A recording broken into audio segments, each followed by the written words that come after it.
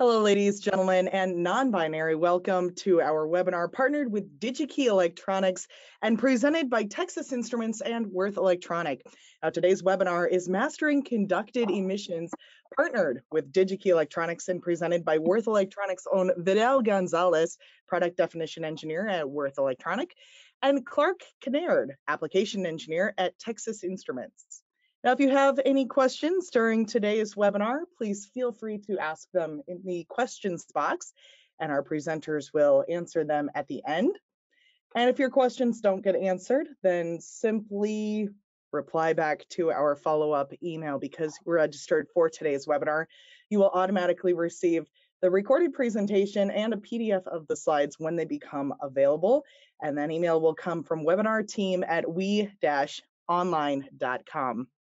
Register for our next webinar. We are winding down the season. It's coming up November 14th. You're not going to want to miss toroidal flat wire PFC inductors versus traditional PFC inductors, partnered with DigiKey Electronic. Register online at www.we-online.com/webinars. And now I'm going to hand over the controls. Let's begin today's webinar with Texas Instruments and Würth Elektronik, Mastering Conducted Emissions, partnered with DigiKey Electronics. Hi, Amelia. Thank you so much for your introduction. I just want to make sure that my screen looks right. Yep. All right. So let's get started to this webinar.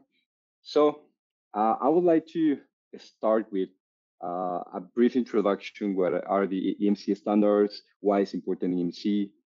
And why do they exist? And how the tests are performed? So we can quickly go over these standards, and then we can talk how to improve our layout and how to debug our system when performing this kind of testing. So let's begin. Why is important EMC in our world?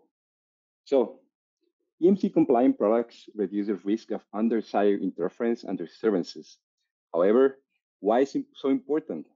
EMC is important because interferences and disturbances of electrical equipment can seriously harm people, infrastructure, and the environment. For example, in 1992, a woman died because her machine of the ambulance shut down every time the technicians turned on the radio transmitter to ask for advice. Another example is the explosion of the Texas refinery in Milford Haven, UK, on July 1994, which was caused by an electrical storm, giving rise to power surges which stripped out a number of pump motors while leaving others running. The explosion led to 26 people being sustainably injured and damaged over 40 million pounds. These are just two of numerous examples and show us that taking care of EMC compliant design is not just a necessity for selling our products.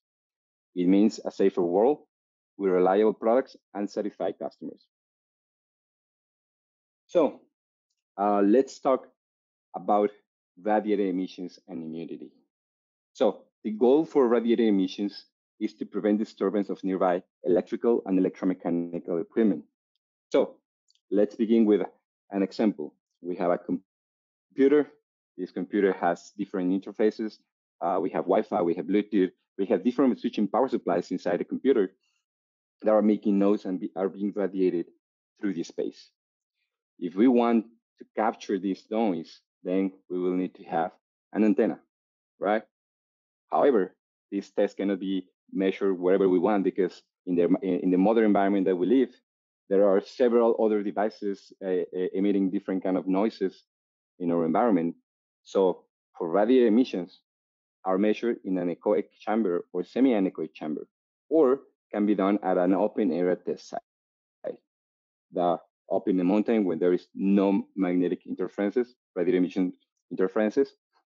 And for commercial and industrial products, the frequency range of radiated emission measurements goes from 30 megahertz to 6 gigahertz for CISPR32, or 30 megahertz up to 40 gigahertz for FCC 47. However, the frequency range depends on the industry and may be as wide as from 10 kilohertz to 40 gigahertz for defense and military products. So this is for emissions, but it can be done also for immunity. And the goal for the immunity testing is to provide functional immunity for radiated frequency electromagnetic radiation in the far field from 80 megahertz to 6 gigahertz, or in the near field from 20 megahertz to 6 gigahertz. But now let's talk about conductor emissions, which is our main goal for this webinar. So conductor emissions are measured at cables that are connected to the equipment under test. So in this case, we will use the same computer, but we will add now the power adapter of this computer. So this power adapter is connected to our main line. However, as for the radiator emissions, the main line is also carrying a lot of noise from all the different devices connected to it. So we need to isolate our device under test. So what we do is add a listen, which is a line speed and stabilization network. We will help us isolate the noise from the outlet, and also will allow us to read the noise from our device. Our best conductor emissions, the goal is to prevent connected cables from radiating and avoid the interference of connected equipment. So the frequency range for RF emissions measurement for commercial and industrial products goes from 150 kilohertz to 30 megahertz for 6x32. However, the frequency range depends on the industry, and also it can be wide as from 30 hertz to 40 hertz for defense and military products.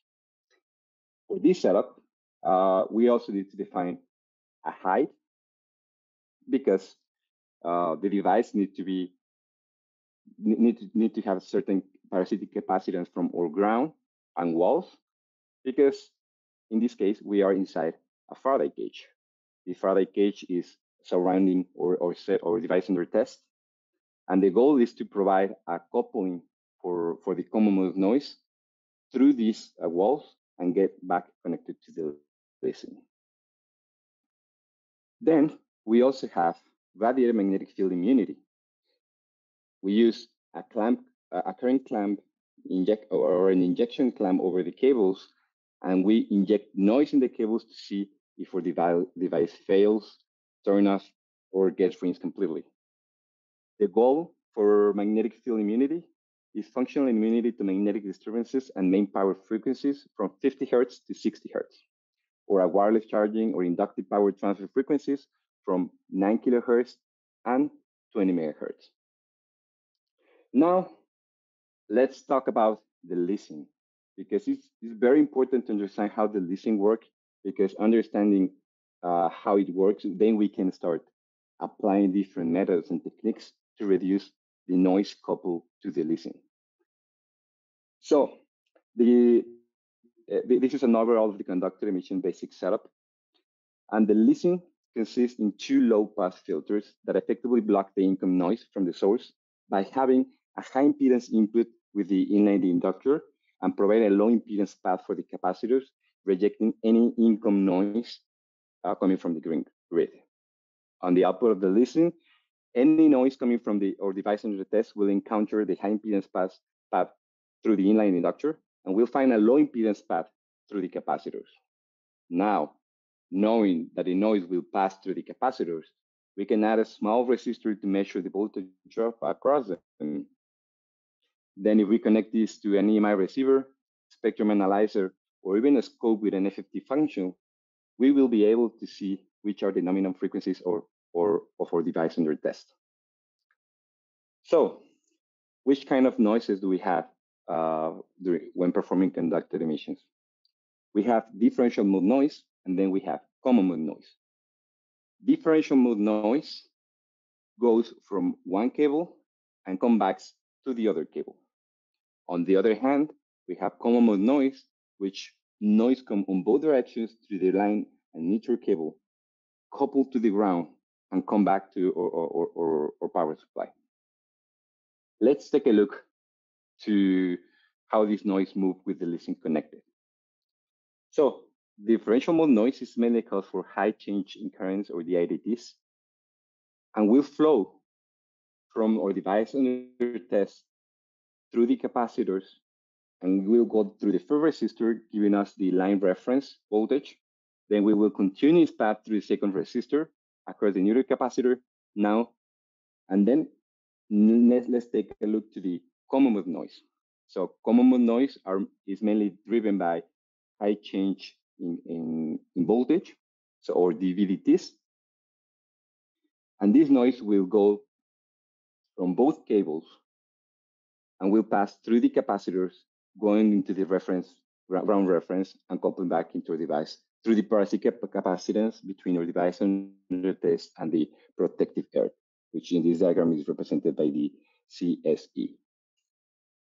So if we take a closer look to the line reference voltage, we can see that the common mode noise and the differential mode noise add on the line reference point that give us the following formula. We have that the voltage on the line reference is equal to the common mode noise plus the differential mode noise. If we take a look to the other point, to the neutral point, then we have that the common mode noise, that the voltage on the neutral line is equal to the common mode noise minus the differential mode noise. Then, knowing these formulas, then we can solve for the differential mode noise and the common mode noise. And the output will be something like this. So the differential mode noise will be equal to the voltage on the reference line, on the line reference, minus the voltage on the neutral reference over 2. And for the common mode noise will be the line reference plus the neutral reference over 2. Now, knowing this, we can start talking about how we can measure the noise and how we can split the noise to understand what's going on our device under test. So the first method that we can use is the differential mode and common mode noise splitter. And using a small transformer and a pair of voltage dividers, we can execute the formula discussed earlier on this analog circuit. Despite this method looks like a convenient way to measure common mode noise and differential mode noise, it's not the preferred method by most EMC engineers, because adding a transformer can add a stray inductances and capacitance that may affect the noise reading and make the noise reading not accurate. So what EMC engineers love to use? So most EMC engineers use the current clamp method. So by clamping over both wires, common mode noise will be added and will couple into the current clamp. On the other hand, the differential mode noise will cancel, and it will not be read by the current clamp. We can verify this with the right-hand rule, and we will see that the magnetic field will cancel each other for the differential mode noise, and the common mode noise will add up. Now, if we want to measure the differential mode noise, we can pass one of the cables contrary to the other, effectively canceling the common mode noise and adding the differential mode noise with the same principle as the common mode noise measurement. This method is the preferred by the EMC engineers because it doesn't disturb the measurement, or it doesn't interfere too much with the reading. So knowing that, we need to understand 3 different concepts for EMC. So which are the source, the coupling pad, and the receiver. What is the source? In the real world, there are sources of unwanted electric or electromagnetic noise. For EMC immunity tests, the noise sources are well defined with the goal that these sources should be as close as possible to the real world, such as AC generators, burst generators, surge generators, and antennas. For the coupling pad, the noise needs to have a path from the source to the victim. This path is called the coupling pad or coupling channel. And then we have the victim or receiver, which is the receptor of the noise which could cause interference. So let's take a closer look to the coupling pad. So we have conductive coupling, which is mainly caused because you have a common impedance. We have capacitive coupling, which stands for the electric field coupling. We have inductive coupling, mainly because of magnetic field coupling. This inductive coupling can occur if there is any mutual inductance between 2 or more circuits. And the field of concern for the inductive coupling is the magnetic. Thus, inductive coupling is a near-field coupling, which means that the noise source and the victim who receive the noise are closely located to each other. And then we have radiated coupling. This is mainly caused by unintentional antennas that we have in your PCB design. So sometimes we just lay out our board. We don't think on the length of this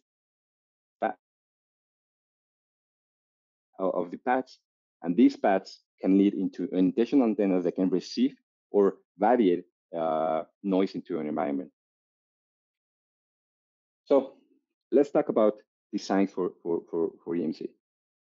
So defining an EMC concept is very, very, very important since designing the EMC concept from the very beginning, because and you need to take account the grounding, defining the grounding concept of the product, the system group grounding, the subsystem of the product grounding, a shielding, define how to shield sensitive circuits and cables, filtering, define if and how cables and wires have to be filtered, especially considering ESD, EFT, and source for cables. While leave your product RF filtering should be considered for every cable. It is very important to have a concept phase of EMC in our early stage of the design, because if we wait to the production test, this can lead us to have a 500 extra cost if we would like to change something in our board. And if we wait till the operational part of our project, this can lead into 1,000 more expensive changes. So having a concept phase of EMC since the beginning will help us reduce the extra cost or the committed cost through the live project. Let's talk about the tool that we have to get rid of the noise. So we have the widely known common mode choke. As its name says, attenuates the common mode noise using the same principle of the current clamp, allowing the common mode noise to couple into the core and burning this energy as heat. However, common mode chokes not only help reduce the common mode noise, it also helps reduce the differential mode noise due to its straight capacitance that can be considered as an inductor in series 2 and can introduce an insertion loss for differential mode currents. Here, we can see an example of the insertion loss for a common mode choke and for the common mode noise, sorry, and insertion loss for the differential mode noise. Then we have the inductor. The inductor can help us reduce the noise. We have inductors that the inductor, the impedance increases over the frequency. So we will consider inductors or blocking tools for the noise. Then we have the capacitors. Capacitors, their impedance decreases over the frequency. And this and the capacitor will help us bypass the noise. Here's an example using decoupling capacitors. So the impedance frequency response of capacitors has a different shape depending on the capacitance. Here we have an example using 3 different capacitors with the values of 0.01 microfarad, 0.1 microfarad, and 4.7 microfarad. This allows us to have a constant insertion loss across a broad frequency spectrum. In the example shown above, we can see a 12 dB attenuation using this decoupling capacitor method.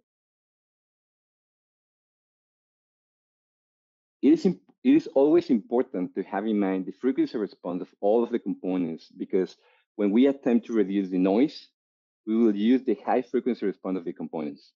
Because when we are talking about noise, we will always think about 30 megahertz and about around 150 kilohertz for conducted emissions. And then components will behave differently. Here is a summary of the high frequency response of some of the components. So as we see earlier, we have the capacitor with decreased impedance. Inductor will increase impedance over frequency. Chip ferrites will have a similar behavior, increasing the impedance over frequency. Cable mount ferrites will have a behavior similar to the common mode choke. And then we have the common mode choke, which also increase impedance for common mode noise over frequency, as well as differential mode noise impedance or insertion loss. So here's a summary of what kind of components we can use to reduce the common mode noise and the differential mode noise. So for differential mode noise, The filters are X capacitor, inductors, and PCB mount ferrites. For common mode noise, we have the common mode choke, Y capacitors, and cable mount ferrite bits. So with this said, this was a brief introduction to the EMC world. I'll hand in the control to Clark so he can continue with the board layout improvement. So Clark, I'm giving you the control now. Thank you. Hey, there it is. Cool. Okay, hi everybody. Clark Kinnaird, and I'm in Dallas, so we're excited that the Rangers won last night. So if you're paying attention to that, if you're in Houston, don't worry about that. Okay, anyway, just some more discussion about how to improve, and again, focusing on conducted emissions here. So there's another whole topic related, but if we think about what's going on with radiated, and of course, there's a whole flip side of the whole thing, which is rather than emissions, thinking about immunity. Okay, just wanted to sort of put it in context. My little world that I pay attention to has a lot to do with motor drives, but motor drives are similar to power supplies and a bunch of other things that have to do with just about anything you might be building from an electronic standpoint. In my case, I'm running off an automotive battery because my focus is on automotive stuff, but as Vidal was saying, you might be coming off of power mains, you might be operating off solar, who the heck knows.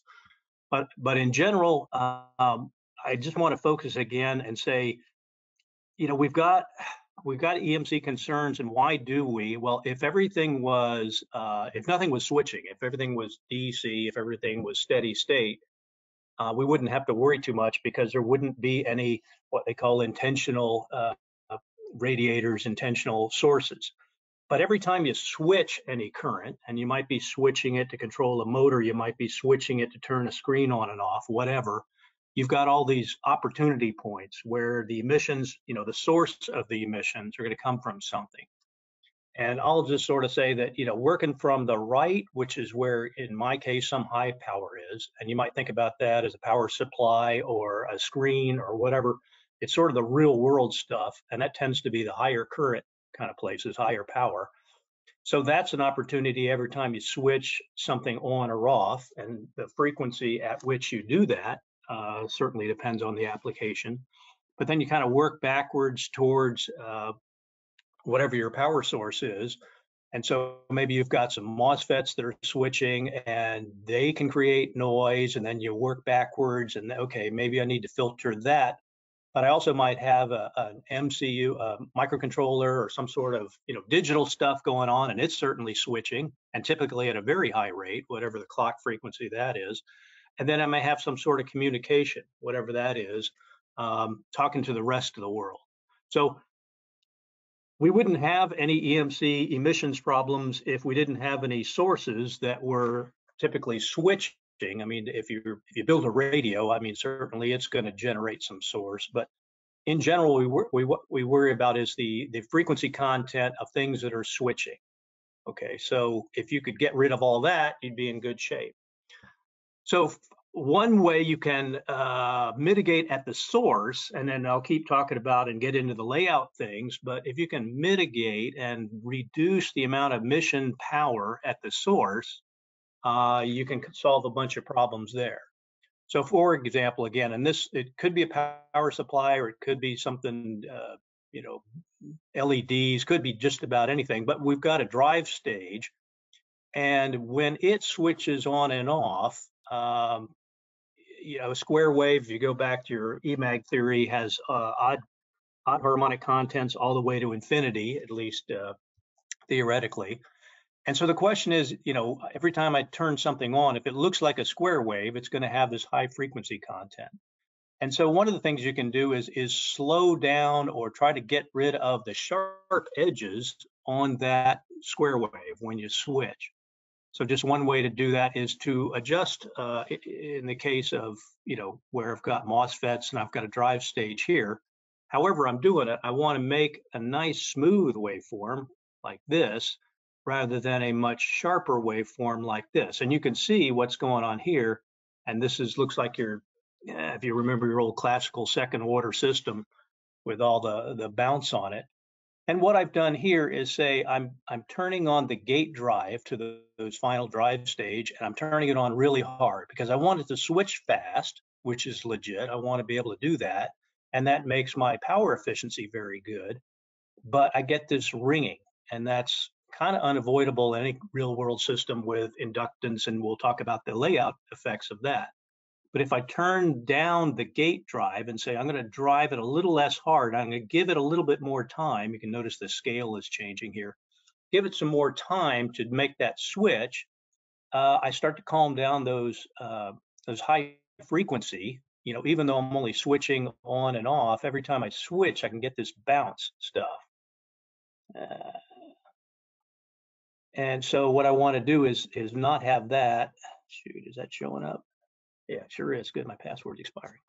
Anyway, I want to smooth those things out. So attacking things at the source is a big deal. If you can do that, it's going to solve some problems for you.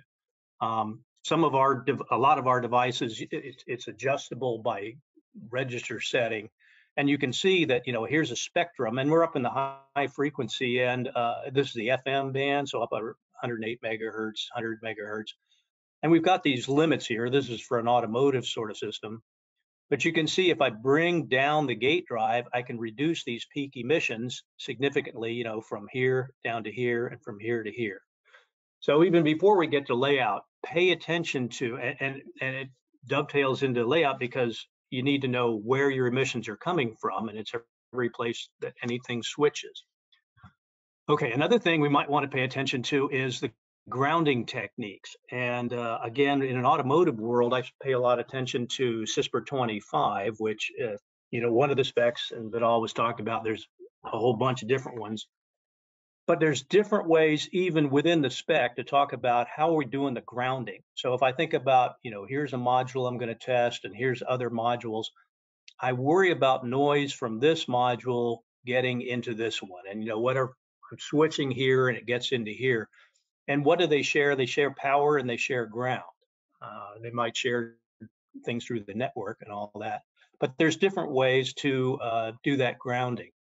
So I might, from each one of these circuits, I might take the ground back to some central point, a star ground, a single point ground. And that's very effective for reducing the low frequency and issues we might have at low frequencies. But there's a different way to do it, kind of depending on how, what particular EMC dragon you're fighting at the time, that might say, well, a better way to do it is to take, and this is what in automotive you might think of as the chassis ground, and the same sort of thing in other applications. But if I've got a nice heavy ground potential there right underneath everybody, go directly to that, straight down there, instead of taking it all the way back here. And then there's a hybrid that's kind of like, well, kind of do both, and I'm going to capacitively couple through here. So there's a lot of different ways to think about doing the grounding. And at least for automotive, the specification, the CISPR spec, talks about what they call remote ground, which says I'm going to take every one of the grounds from whatever my module might be all the way back to the power source. Or what I can do is just go bang straight down into the chassis, which for this test setup, and it all kind of went through it, we've got a big copper ground plane. So if I go straight down to that, I've got a lower impedance path back to my power source. And both of these are legitimate, but kind of depends on the application, which one is more real life. But you can see, and again, every possible application is a little bit different. You can see it can have a big effect on how you do the grounding, whether you're locally grounded, meaning I've got to take that straight down to the chassis, or if I've got a remote ground and have to run through some sort of cable, wire harness back to my power source. So it's a thing to pay attention to. And here's the disclaimer, there's a lot of other things to think about also. And with everything else you do with EMC, it's one of those things where you might fix one problem and find out that it's going to impact you negatively in a different way. So there's optimization that can be done for low frequencies that may or may not be a good idea or a bad idea at high frequencies. So you really have to pay attention to exactly what are my sources, What is the cause of all the various things I might have? But in general, you think about ground, not just the ground path, but also the ground loops. So that if you create a ground loop, and you can see that here, we've drawn it like this, but if I ground here and I ground here, and I, in addition, have a grounding path through here, I've created a loop. And every loop you can think about as an antenna. So you need to think about not just, you can't necessarily overdo the grounding as far as, belts and suspenders kind of concept, but you have to think about, am I going to then receive a bunch of ground offset that comes in because I have this loop? Especially, what happens if I don't think about the impedance from one side to the other, which is always going to be non-zero. Anyway, so there's not always which is why it's always a subject. It's not always one particular solution that'll solve, everybody's problems. And if that were true, we'd already know the answer. So anyway, there's a bunch of different ways where you might choose between the different grounding schemes to try to minimize any conducted emissions that you might experience. All right, now let's get back, and that's certainly some ground rules, pun intended, but we might think about also on the board, the layout, and this really goes to the wire harness too, but one of the things we want to do is think about those sources that are switching and minimize the loop area for any switching node, which, and this is true with power supplies, with any sort of driver, anything that's turning on and off current. And if you don't have one of those, it's probably not a very interesting system. But you think about, I've got some load, and again, I think about motors. And I'm going to think about my power source, and I might draw the circuit like this, but if I implement the circuit like this, I'm going to run into trouble. So I think about, all right, when I turn on that particular path, and there's my green, and it's coming out of the battery, and it's going through one of the MOSFETs, and goes through my load and comes back, and there's my return path.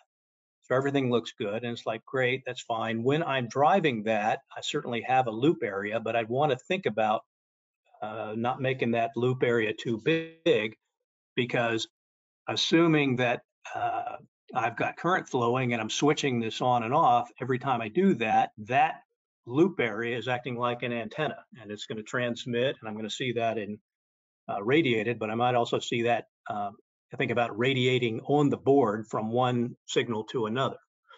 All right, and let's take it a little bit further and say, okay, when I turn that off, I get some recirculation path. So especially with motors, but anything with inductance, and it could be a power supply or anything else, I've got a recirculation path, and that keeps going. And what you notice is, okay, well, that's a different loop going on there. And what I want to think about is what's the same for both loops and what's different for both loops. And so if I think about the inductance through each of these, and I think about what's happening with switching, I've got the path that's during the on duty cycle, and that's in the green, and then the blue is off, and the orange is where they don't overlap. So that's where I'm going to pick up some very high, and look at the size of this. If I made it this way, that's a really big area where the change in current, and if the current never changes, I don't really have a problem. But when I do switch, I've got that orange loop that is a big area if you actually implement it this way, and that's going to cause a big problem, right? So it can radiate into other signals. It can show up all over the place. Okay, so just here's an actual example. The green didn't show up for some reason, but anyway, you can see here's an orange area, and that's the part I'm most worried about, is when I'm switching my currents. That's a pretty darn big loop. And we take a look at this and did a better layout, and this is more or less to scale. I mean, it's hard to make everything, you can't make it absolutely zero, but I can make it a lot smaller. So in this case, my DI/DT loop is much smaller. So if I just examine and I go back through any layout and say, where are the loops and how big is the area, and just think about each of the loops as an antenna and figure out where the current goes and where it returns, it can help you out. Here's another example. So Here's a gate drive. This is one of our devices. Again, motor centric, because that's where I live and breathe. But even just thinking about, okay, I'm going to drive the gate and it returns this path, and I just think about all the gate drive loops, and these aren't even high current. There's another whole problem out here with the motor. But if I can run these traces parallel and close to each other, look how much I can reduce that kind of loop area. So all of that says, I want to attack the source and maybe slow down the edges when I can, but certainly I can't in every case slow down every edge the way I'd like to. So I need to reduce the antenna size as much as I possibly can. Here's the same sort of thing in a definitive layout.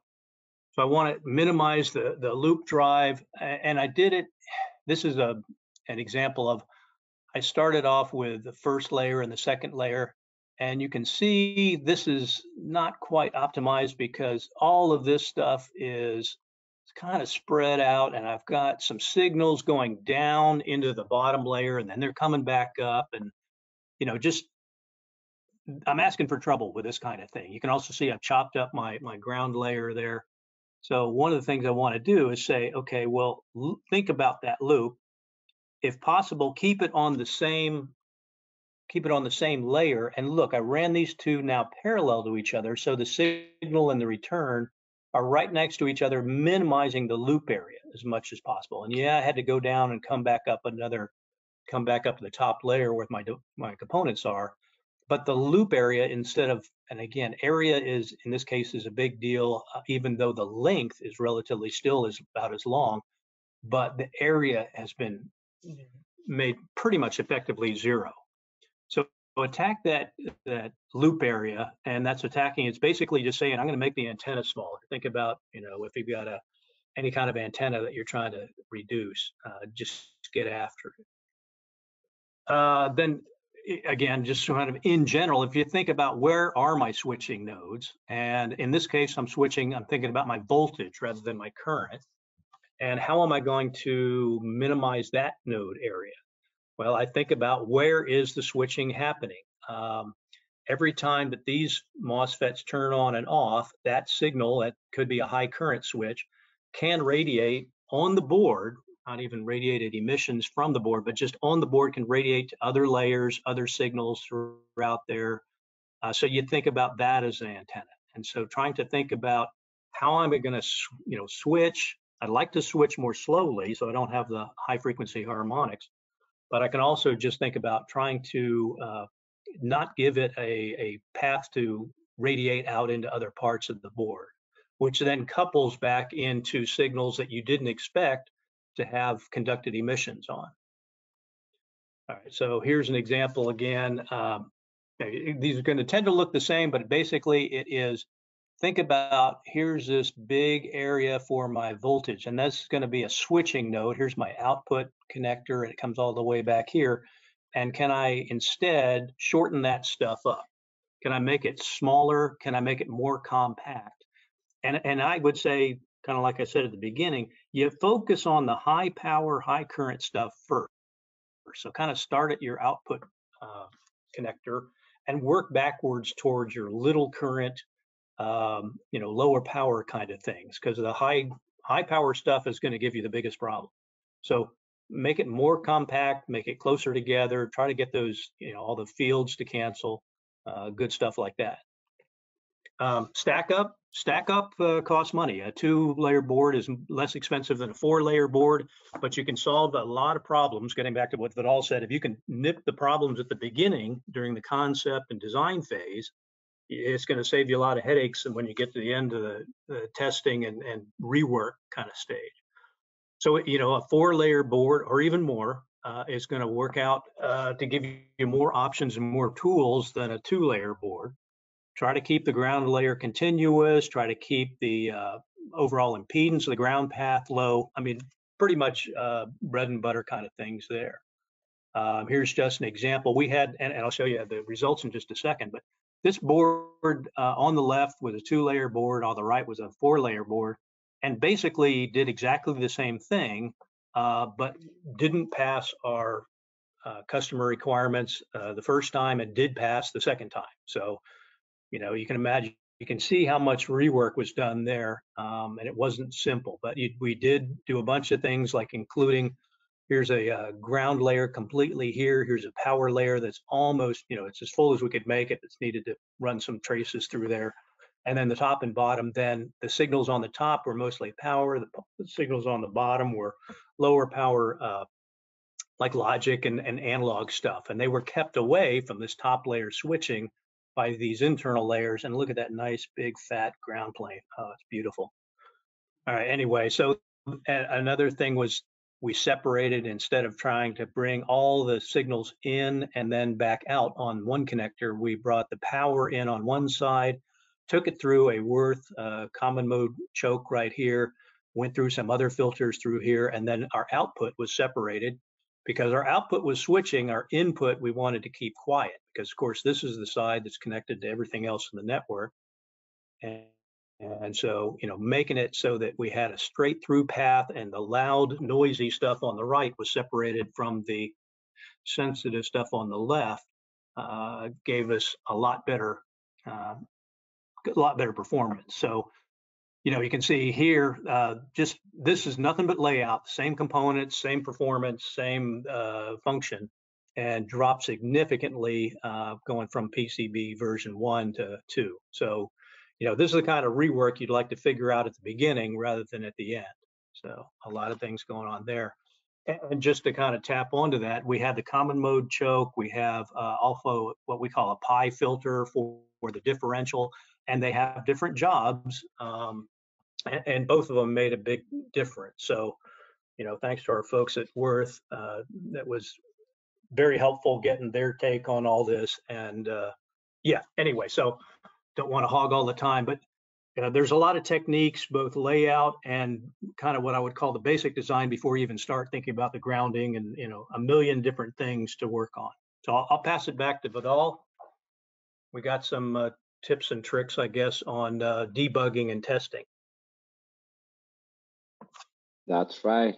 So thank you so much, Clark, for your presentation, for your layout improvement presentation. Okay, as I was mentioning earlier, well, after all of your design stage, looking into have differential mode filters, common mode filters, good layout, and then you go to the chamber and see this result, right? So most likely you will feel down and see what I have done wrong. Where should I start again? And this presentation is how, or the steps, is going to be about the steps of how you can debug your board. So let's begin from the basic stuff. So when your system is failing during conductor emissions, it's a good practice to start removing some of the filters from your board, if there is any, to verify that the filters are actually doing the job.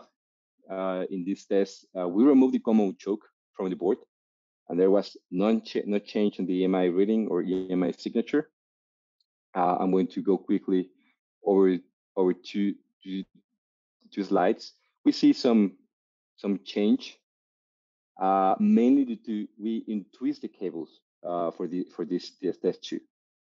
We can see an increase. Sorry, no, we're looking to a different slide. Sorry. So no, there's almost no change between the two readings. So what are we going to do next is see if we have any differential mode noise. So in this test, we have the twisted cables. These help us reduce differential mode noise, because as we said before, differential mode noise is coming from one cable and returning from the other cable. So if we twist the cables, this noise will cancel each other and will get reduced. So what happened if we twist the cables? So as we expected, there is an increase on the low frequency range around 300 kilohertz, which we can say that this noise is coming from differential mode noise, because the only thing that we have done so far is just untwisting the cables. So we need to figure out what kind of noise is dominating your system, so we can start taking action, because otherwise we will be blindfolded if we don't know what kind of noise is coming from our system. So using the current clamp method, we can see that in fact, there is no differential mode noise at all. In this case, we place both cables close together. They are not twisted at all, but by placing the cables close together, there is also a differential mode attenuation.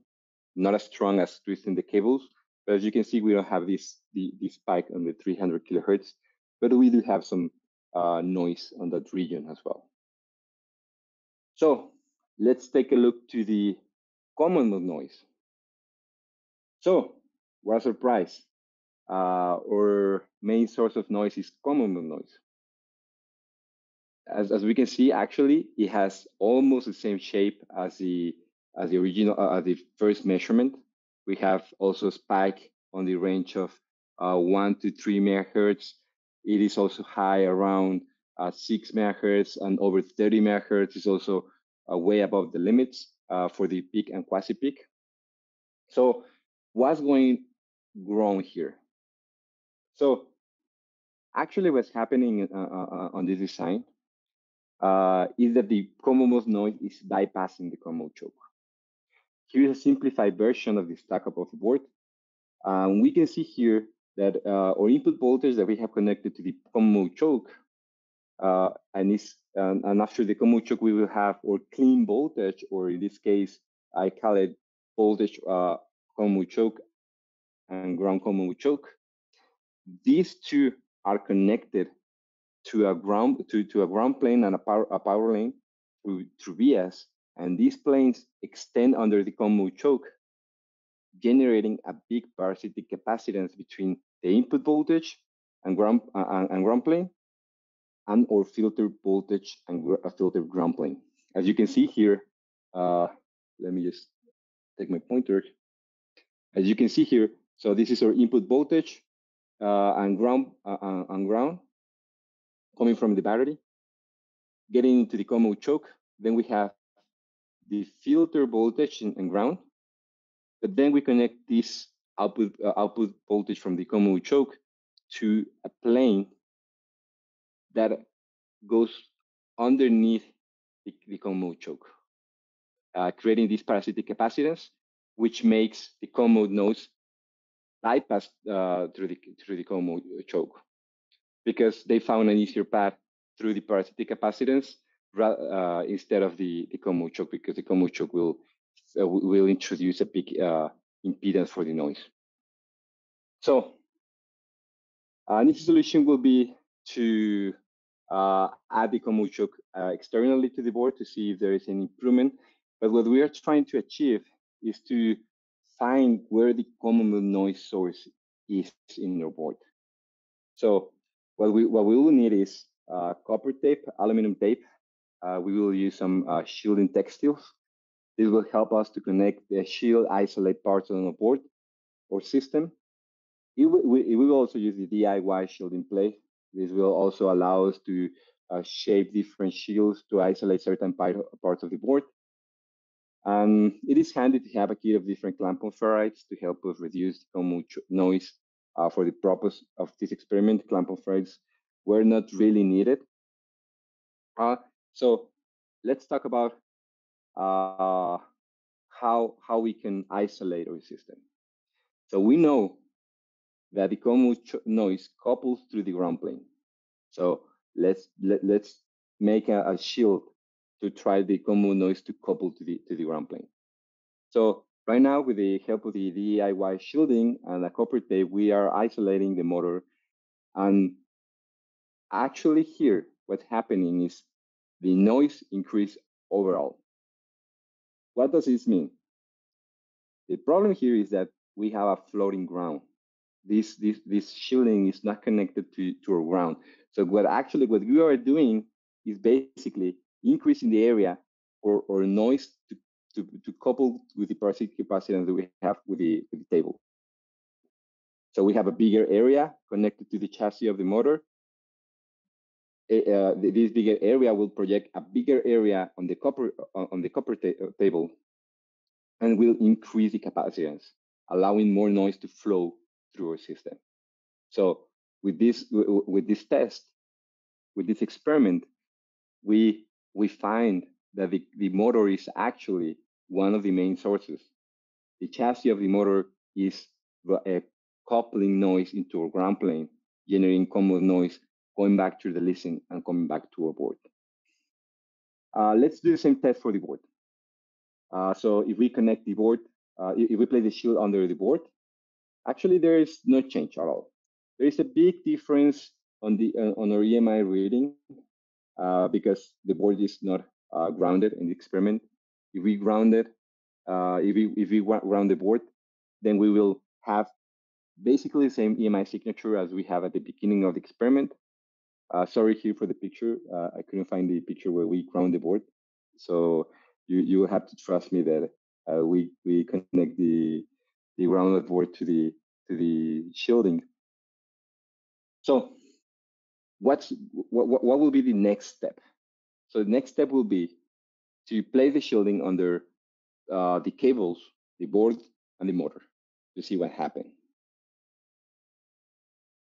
Okay, now we see some improvement. So by adding the shielding underneath the board, cables, and motor, and grounding the shielding to the board with a copper tape and the motor, we have a big improvement up to the 30 megahertz range. However, this is something not possible in a real application. We can just add a Faraday cage to our product and sell it, right? It's just, it will be too expensive, it will look ugly, and most likely it will not be feasible to have a massive production of this product. So let's try something different. What if we isolate the cables? So taking advantage of the textile shielding flexibility, we grab the cables and connect one end of the shielding to the motor and the other end of the ground of the board. We can see that there is even a bigger attenuation because now we are providing a low impedance path for the noise to flow, because instead of having a bigger distance from the cables and motor to the shielding, now this distance is very, very close to the cable, reducing the parasitic capacitance and providing a low impedance path for this noise to flow. We managed to reduce 12 dBs at 3 megahertz, from 3 megahertz and 6 megahertz region. However, we still have over the limit at 30 megahertz and beyond. For this experiment, we can conclude that the main source of the noise are the cables and the motor. Since we have a differential current flowing through the cables, noise magnetic capacitor coupled to the ground plane, and also the internal noise of the motor that is being generated by the commuting brushes, because this is a brush DC motor, create a high DVDT that couple as a common noise into the chassis, and then the chassis is coupling capacitively to the ground plane. So connecting the chassis of the motor to the ground will also provide a path with the lowest impedance, preventing the noise to couple to the ground plane of the table. So what's the next step?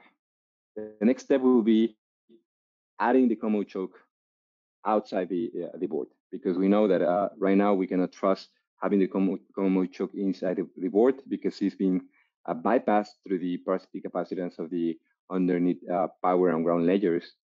So by connecting the combo choke, in this case we are using a nanocrystalline core, which has a broad bar insertion loss. There are three major regions of improvement.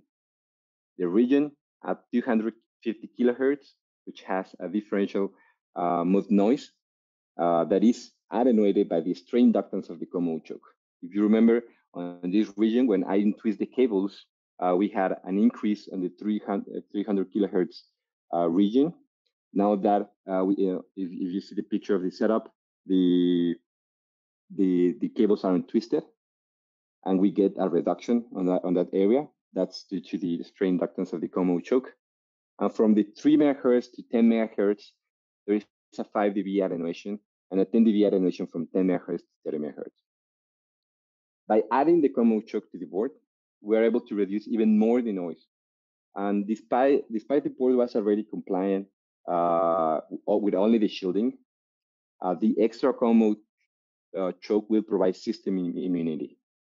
So it is always it's better to prevent and to leave a footprint in your device if you are not certain that you will need it. So in the future, if you need to add the common choke, you will add it. And also, this extra layer of security will provide immunity, because same as the listening, you have a high input inductance, will create a high input impedance for the noise to cross. This will effectively isolate your board from the rest of the system and will prevent any noise to get into your board. So what is the takeaway from this? Always design with EMC in mind. It doesn't hurt to leave some empty footprints to add some decoupling capacitors, ferrites, or even shielding on areas where you know you might have issues. Be in control of the noise. Don't let the noise take the path it wants. You need to shape it where you want to have the noise, and don't let it find a better coupling path. So be aware of the coupling paths and define where the noise you want to flow through. As Clark was saying, defining your ground is very important. Engineer often think that the ground is just a trash bin where you can throw whatever you want. You need to have a low impedance ground plane and define the return current paths for your device. You can just drive a motor and connect the ground directly to the ground plane. You need to have a return current path, and then you can connect that to the ground plane. Also, control the rise and fall time is very important. Look for an IC that allows you having flexibility with the rise and fall time. And it's even better if you have a spread spectrum capabilities. They will also help you reduce the EMI on overall. Oh, sorry, I moved too fast. Also, cable shield grounding.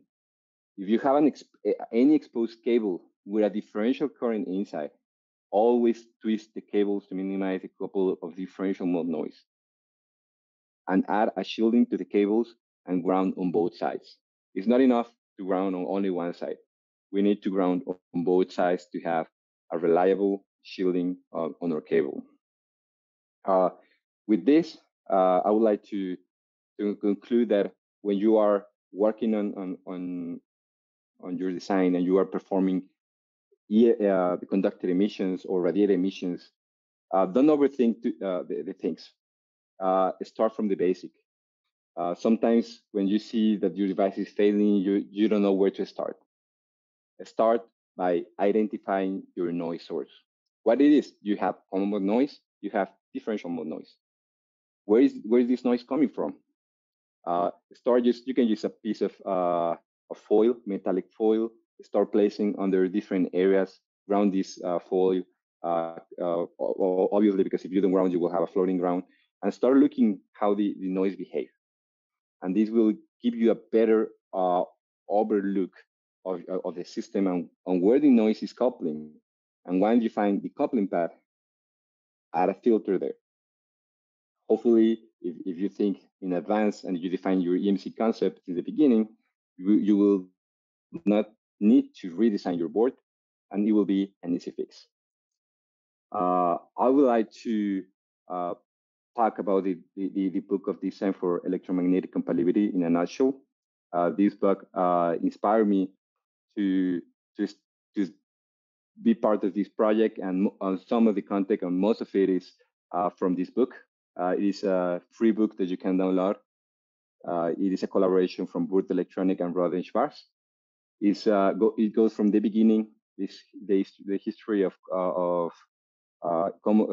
radiated and common mode noise regulations, and it will go through all different steps, and it's very, very, very easy to digest. So now it's time for the Q&A. We will see your questions in the chat. So if you have any question, just feel free to ask. Yes, thank you very much, Fidel and Clark, for presenting today's webinar. We are taking questions in the chat, and we do have a few rolling on in. Again, the chat box is a little question mark in in mine, it's in the upper right-hand corner. Simply click on that to ask a question. Our first question here, do these techniques for conducted emissions also work for radiated emissions? I can take that one. At least, well, we've kind of alluded to it a little bit throughout the presentation. Okay, so focus of this was on conducted, which means we're going back down power lines or somehow along the conductors. A lot of the same techniques, certainly if you could reduce all the sources and reduce the frequencies, they do apply to radiated emissions. I typically kind of think of conducted emissions as being the easier of the two, in that at least it is easier to maybe identify the paths through which the emissions are being transported. When you get to radiated, it becomes more of a lot more geometry, and whether you're near field or far field, and that's where your common mode versus differential, then you really get into all kinds of weird things there, which has to do with how your antennas are oriented and things like that. In general, I typically say you want to attack the conducted emissions first. Once you've solved those problems, hopefully you will have impacted in a good way the radiated emissions. It's not a real pat answer, but yes, would be the short answer to do these techniques help? Thank you, Clark, for answering that one. Moving on to our second question here. Is it possible to do preliminary testing without the chamber and the receiver? I'll take over that question. Actually, yes. Most of the people think like to perform conducted emissions is you need for conducted emissions you need a chamber, you need an expensive receiver. You can actually do it with a clamp-on a current clamp, sorry. You can have a spectrum analyzer, a scope with a F50 function, and I mean it will not be ideally because you still need a listen. If you have a listen, it will be even better.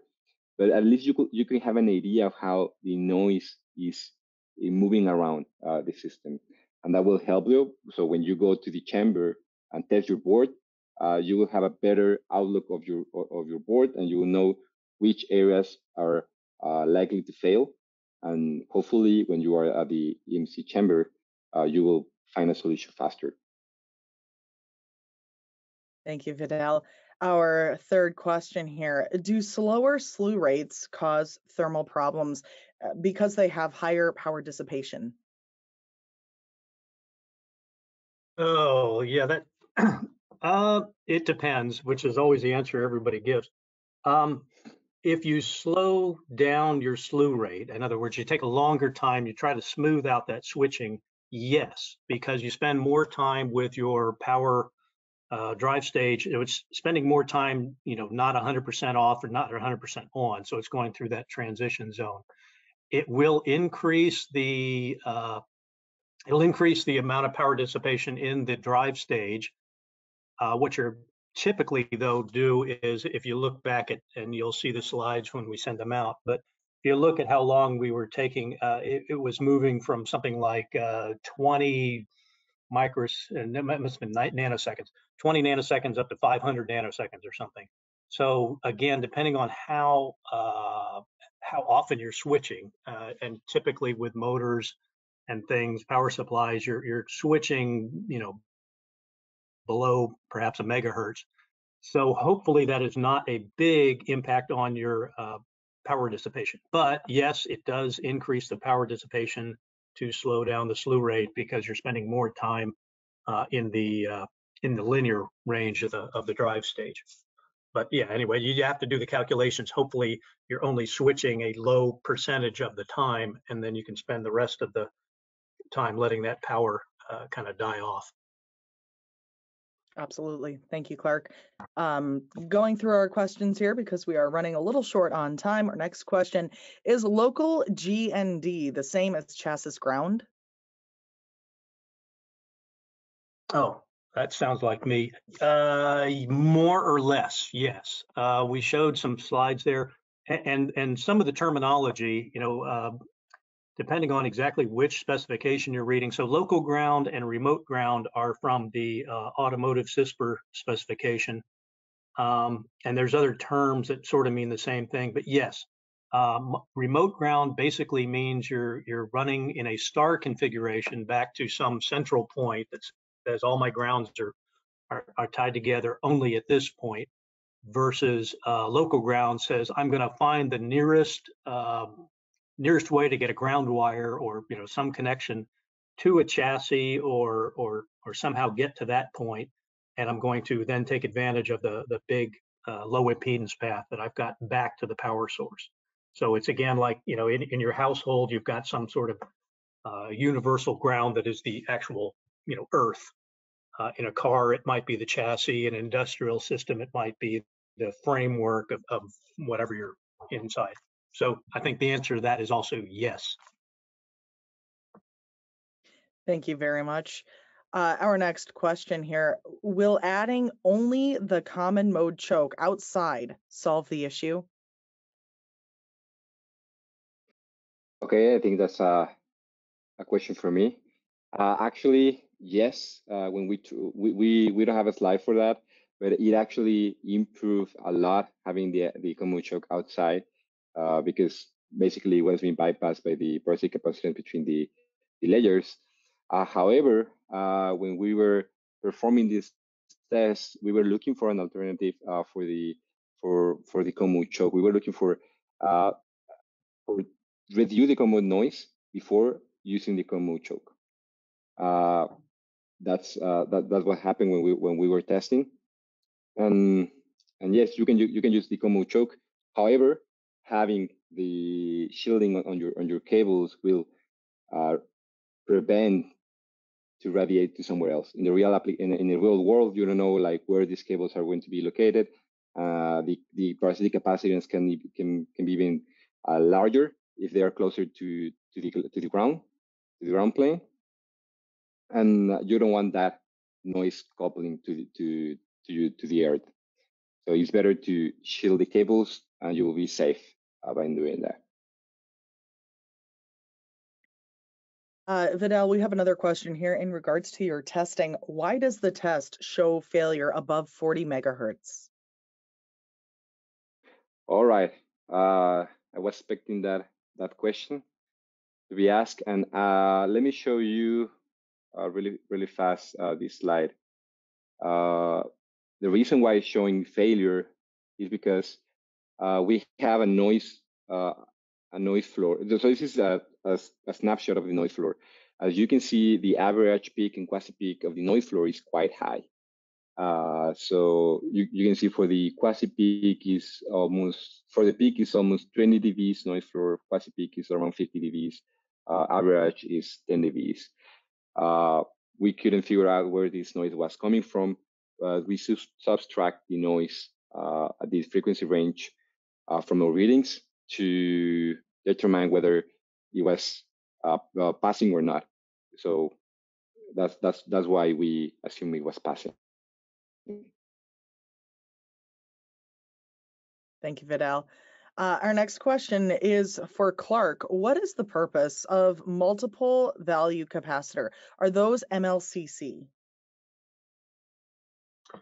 The idea of having different capacitors. So when you learn about capacitors in school, they're always ideal, and they're the roll-off, the impedance of the capacitor gets lower and lower as the frequency goes up. But in real life, IRL, what we find out is that at some point, the capacitors no longer have that ideal specification. And so they start to, the performance of them as a low impedance path to ground goes away.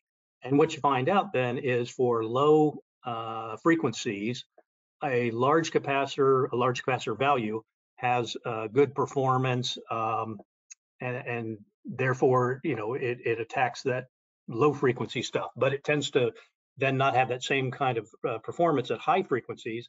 So actually a smaller value, which you would think wouldn't do as much, does help, or a lot of cases, it will help in that it has a further it goes up higher in frequency, and so it takes care of some of the high frequency stuff, even though it's a smaller value, which would think, if I've got 100 nanofarads and right next to it I have a 10 nanofarads, we found that you can see the difference of, seeing a 100 and a 10 and a 1 right next to each other, because they do have different frequency characteristics. So that's why we tend to put them. If you look back at the slides, you see this a lot. There is some debate on how effective it is versus, just using a different kind of capacitor. And that's another whole discussion too, when you get into electrolytics versus, polymers and things. So to be honest, it could be a whole hour on the types of capacitors and trying to pick the right ones, but I think we'll leave that for a capacitor discussion. For which there are plenty of those. We're gonna wrap things up with our final question of today's Würth Elektronik and Texas Instruments webinar. Again, if your question does not get answered, you can ask them anyway, or reply directly back to our follow-up email from webinar team at we-online.com. Final question of the day. So the noise in this example was the motor noise, or PWM noise in the H bridge. I think that's for me, because I remember saying motor over and over again. I think the application we were looking at, I typically have to switch my motors at 20 kilohertz, which we do because nobody can hear 20 kilohertz, and too bad for dogs. But audibly, you don't hear the 20 kilohertz, so that's how fast I'm going to pulse width modulate things. And the noise is then comes from two places. One is the switching and the fact that it rings on the edges. And the second is, even if it was a perfect square wave without any ringing, the harmonics of the 20 kilohertz show up at 60 and, every harmonic at 20 kilohertz. So I think the answer to the question was, again, yes, it was pulse width modulation and as being the source of all the high frequency harmonics that I was worried about. Although the ringing is sort of a slightly different thing. It has to do with the inductance and exactly what your channel looks like. But yeah, mostly I'm going to start with my paying attention to my high current 20 kilohertz current switching. Excellent. Thank you very much, Clark. And Vidal, thank you both for presenting today's webinar. Thank you, everybody, for joining us for today's presentation. If you have any more questions, simply reply to our follow-up email, or if you need to go into detail, just reply back to webinar team at we-online.com. I'm Amelia Thompson. You can follow Würth Elektroniks or myself on LinkedIn to learn more about some upcoming webinars and events. And don't forget to listen to the Würth Elektronik What's Up podcast, where each week we are bringing application notes, blogs, press releases, webinars, and everything else to an audio and video format. New episodes launch Thursdays at 6 p.m. Central. That is the What's Up podcast. You can find it on all podcast streaming networks, including Spotify, iTunes, Google Podcasts, and so much more. Don't forget to register for our next webinar. It is toroidal flat wire PFC inductors versus traditional PFC inductors. And that's partnered with DigiKey Electronics, coming up November 14th. Register online at www.we-online.com/webinars. I'm Amelia Thompson, and I hope to see you soon.